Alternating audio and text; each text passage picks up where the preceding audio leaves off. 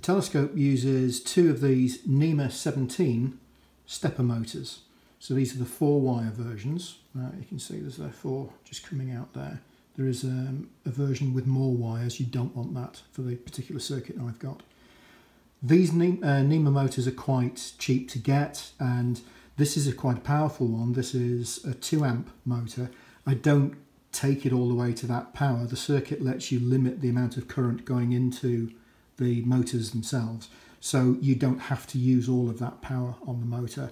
But it's nice to know that you have extra capability there if you need to, if you have any problems with the telescope not moving reliably enough or something. Sometimes you need to just increase the power a little bit. The important thing about these NEMA 17 motors is they usually come in 200 steps per revolution.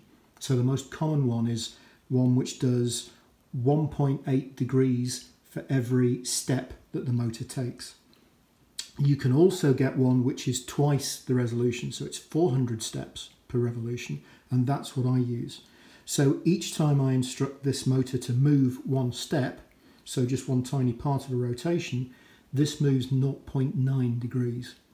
So once that's routed through all the gearing and the rest of the mechanism, that magnifies out to actually quite a precise mechanism. So the entire telescope, when assembled and all the gears are in place, gives me the ability to position the telescope on the azimuth and the altitude to, I think it's 96,000 different positions. So about 250 steps per degree that I can position the telescope to.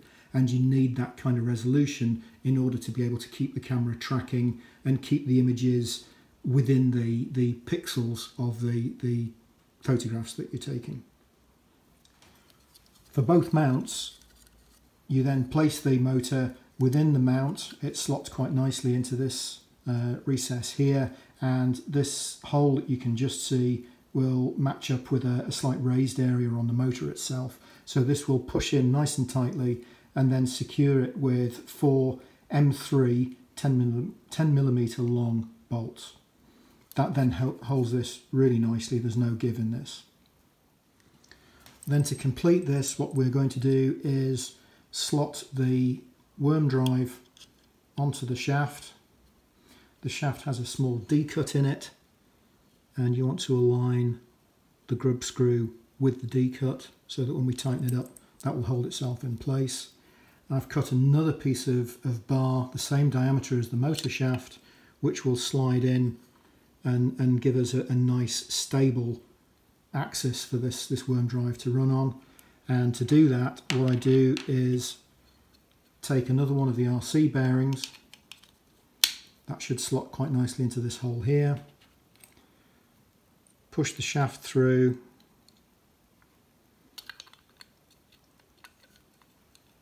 And slide another one of these little locking collars on there, just so that I can hold it all together when I'm finished. It's just slightly come apart.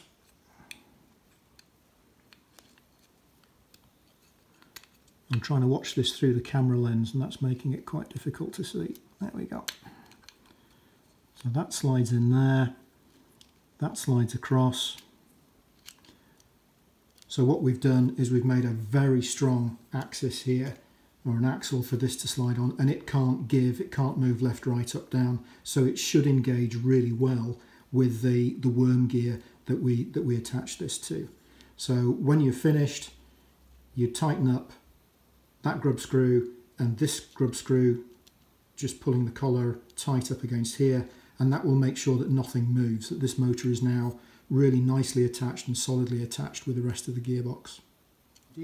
This is the gear that we've placed already in the base of the telescope, and eventually this motor is going to engage with the teeth. So once it's all fitted into the telescope, this is able to adjust, and we should be able to find the perfect spot where we've got really good tight but not too high resistance connection between this little drive gear and the wheel that it's driving.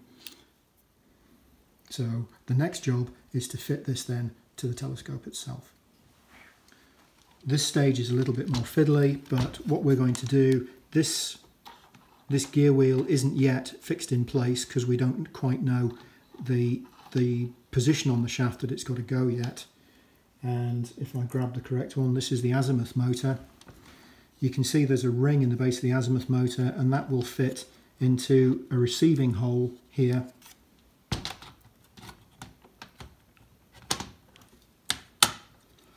And what that allows us to do is move, sorry, I need to have two hands here. This allows us to move this backwards and forwards, so it allows us to get just the right amount of contact between the worm drive here and the gear wheel that it engages with. So the next thing to do is to, and this is quite fiddly, is to get the gears aligned. So make sure that all the positioning is right and everything is aligned properly. And again, you probably need somebody to help you here, but what we're going to do is make sure, if you can see there, make sure that all these gears are nicely tightened up on the shafts that they've got so that they can't move out of position after that. That's with everything then secured in place. It is quite fiddly, be patient, and as I say, maybe use somebody's help if you can, just to get everything held in place while you tighten all the grub screws up. But that should all now be quite secure. The only thing that's left is that this actually can still move, and so the final thing we need to do to secure it in place, earlier in the build we created a little captive nut just hiding in that little hole there, and the final thing we need to do is to secure a bolt through this groove into that little captive nut, tighten it up, and then that will keep this motor securely attached to the base. Hopefully you can just see the nut there, oh sorry, the screw there, just as I'm starting to push it into place, and then just secure that, in my case with an Allen key, just to make that nice and tight.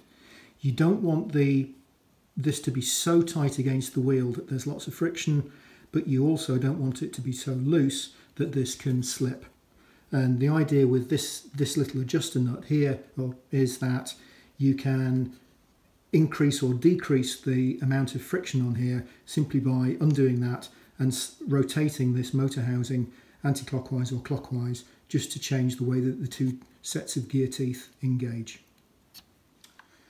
Another thing that you can then tighten up at this point, the brace that sits along here, which holds the bearing at the top, you can also secure in place by now just popping out maybe a washer and a nut on the end of each of these.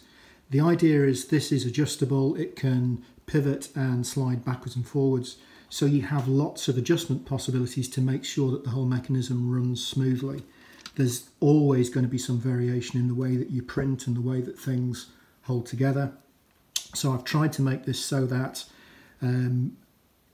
any direction that you need to make adjustments so that this runs smoothly should still be possible to do.